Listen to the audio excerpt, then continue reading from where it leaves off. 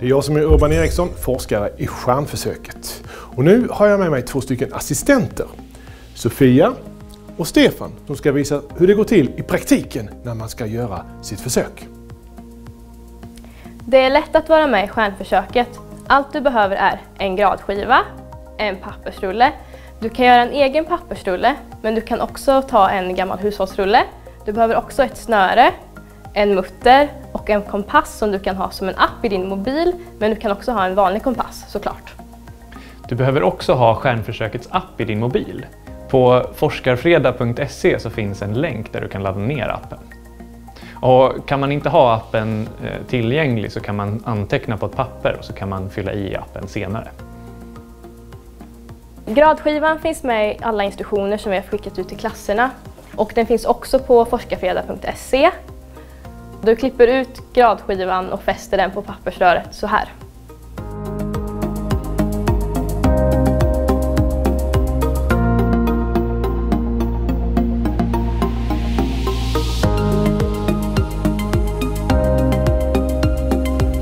Hej! Har ni allting nu? Rulle med gradskiva. Kompass. App. Ja, toppen. Då tycker jag vi går ut och observerar. Nu är vi ute och mäter, och det som är viktigt att tänka på här nu är att vi ska kolla på stjärnorna i 9 olika riktningar. För varje mätning så är det viktigt att ha koll på 3 olika saker. För det första så är det väderstrecket, och då är det bra att vara 2 stycken personer när man gör de här observationerna. Man klarar det själv, men det underlättar att vara 2. Det andra du måste ha koll på är gradskivan, så att du verkligen ser att du kikar i 45 graders riktning upp mot himlen.